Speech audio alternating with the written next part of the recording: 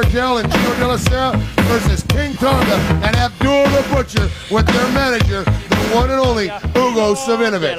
A lot of years back. These are the classics, Hugo Savinovich. These are why they're called the classics. What about this martial art experts? Abdullah the Butcher, King Tonga. Boy, you're talking about an awesome combination. Looking boys, didn't you? Let me tell you, with these two guys, I had fear of no tag team in professional wrestling. Yeah, you take a look across the ring. You got a good tag team over there. You take a look at Pierre Martel, one of the most popular men ever to hit Puerto Rico. And by the way, the Martels were very famous, all over, here, especially in the Caribbean and Puerto Rico, Canada, and now in New York.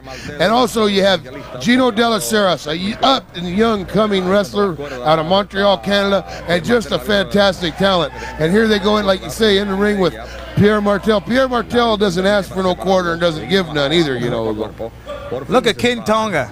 You know, at the time when I saw Tonga, I knew then that he was destined to be a great superstar. And like I said, right now you have the opportunity to see back then what Kid Tonga was all about. He's so fast, so agile, and he's just a good professional wrestler. And there you see Pierre Martel. 3 beautiful moves in a row by Pierre Martel. Abdullah the Butcher, he's trying to get his nose in the ring. Tonga close to 300 pounds. Abdullah close to 500 right pounds. There. Tag, get that fresh man in the ring. There's Gino Della, a good little wrestler too. Yeah, coming from a great wrestling family. But to deal with the lines of King Tonga and Abdullah, it takes more than just wrestling holds. That's right. You got to be a little bit of a street fighter. I know it's sure over there on that side of the ring, just weighing things. Can you see the glitter on part of my face? You know, the Road Warriors, all these wrestlers came about with the paint and all that, but you were an original, yes. Hugo. I admit that. I was down here with you, and you were an original. And right there, Abdullah the Butcher. Now this poor kid Della now is in bad shape.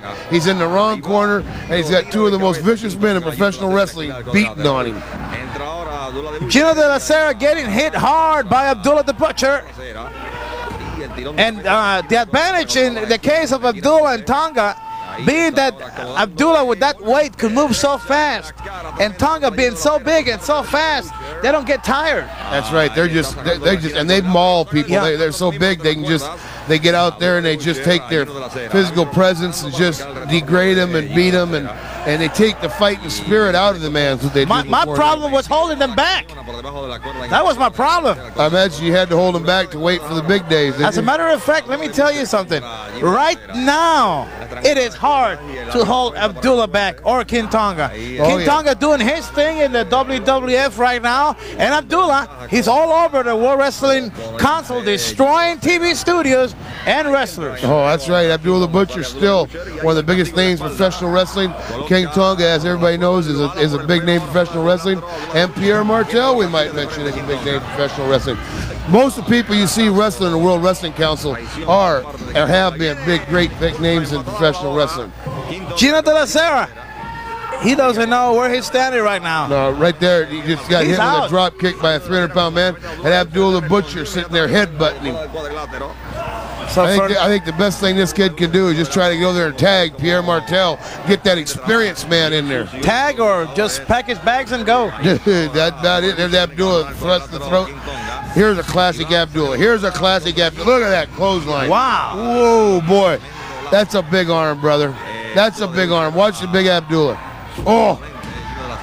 Moving in so fast all over Della Serra. Oh, look out. Big elbow. Oh, that's it. And that's it's all over. 1, 2, 3. Excuse me, but it's all over. A victory for King Tonga and Abdullah the Butcher.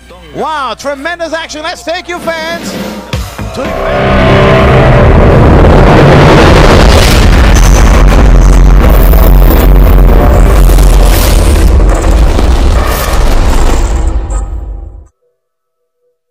I'm fucked up, I'm black and blue, I'm built for